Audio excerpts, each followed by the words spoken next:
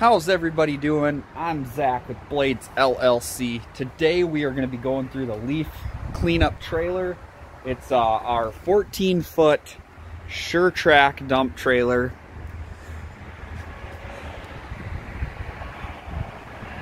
Blades truck. We're going to be going through it front to back here. So what should we start with, the front or the back? Let's start in the back. Alright, so nice double doors on here, the barn door style. It also flips up kind of like a dump truck. We don't use that for this, but we have, let's see here, 1, 2, 3, 4, 5, 6, 7 2x6s up the wall. This is a 4x8 sheet of plywood.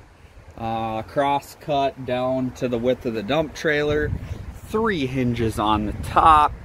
We have 2x6s on the top supporting it crosswise. I had some angle iron on here because we just had the bottom 4 on, and we just recently took it up, as you can see, a little bit further. This should all be 1, but we did recently add 3 more onto the top, and then, like I said, the bar over the top there just to support that. But yeah, this thing flips open when the doors swing. I'm not going to open it up because it is actually full right now, but we'll move on to the hole over here, which we have cut in there. And if you guys saw in the video earlier on here, there was some debris coming out the top of this here, and we do need to open this up about 1 inch, so a total of 2 inches in diameter about, all the way around. So we're gonna take 1 inch off, boom, all the way around.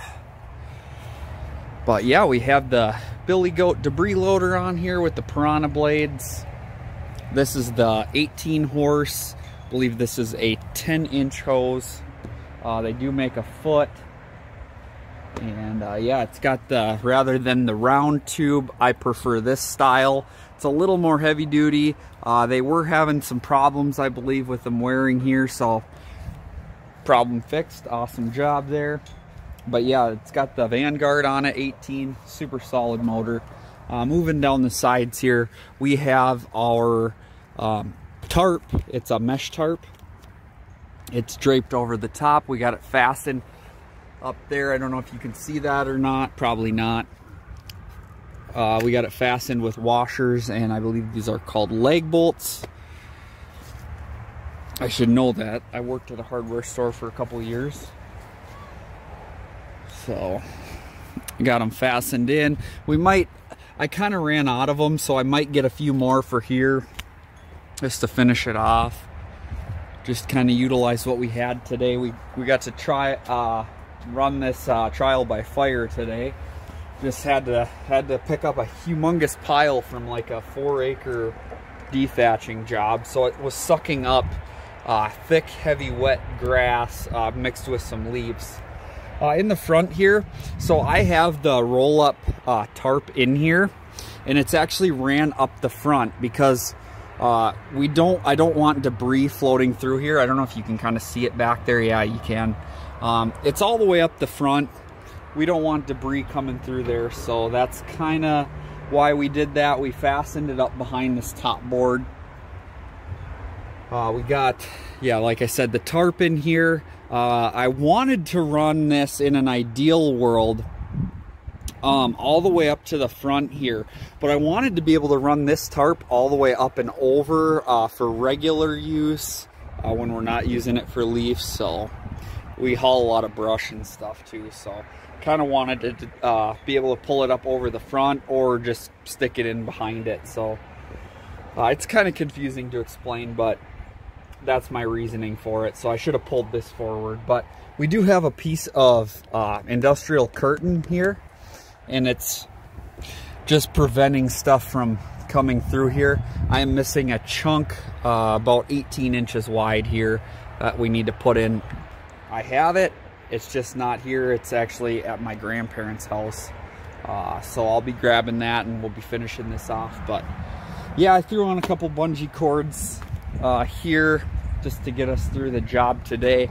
I had no idea how this thing was going to work out, so I'm glad we got to try it out. And looks like we got a little bit here on this side snuck through somewhere, so I don't know. Overall, man, pretty slick. So this is a dual ram dump trailer. It's plenty enough for this. There are better ones, but like I said, it works, so why not?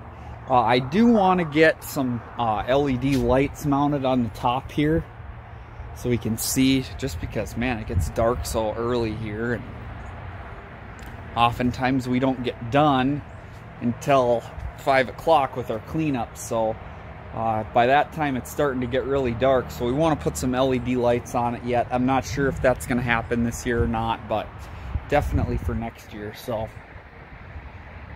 oh man, yeah, like I said, I wish we could have ran that forward a little bit further if I'd have known. But yeah, we're gonna end up lifting this whole thing off. I'm gonna cut it off right here when we're done with it in the spring, so I can just use it for hauling around a skid steer again.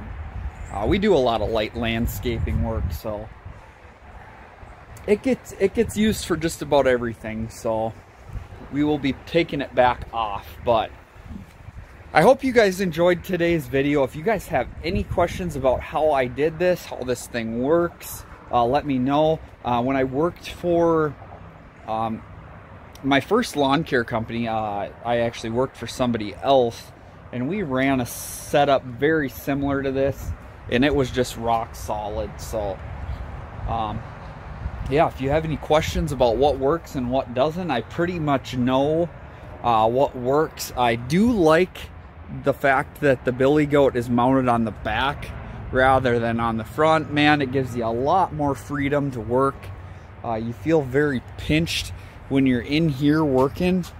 You know, you might drive into your pile that's between the truck and the trailer, and you just feel very, I don't know, it feels very claustrophobic, almost feeling like you're trapped back there. And if this truck's moving or whatever, you got to really be careful. It's almost a safety thing. I just highly recommend mounting it on the back. So that's that, guys. It's getting cold here. We're gonna head inside. It's definitely gonna freeze. There was ice in the bed of the truck today, so it's pretty cold here, obviously. But thanks for watching. We will see you guys on the next one.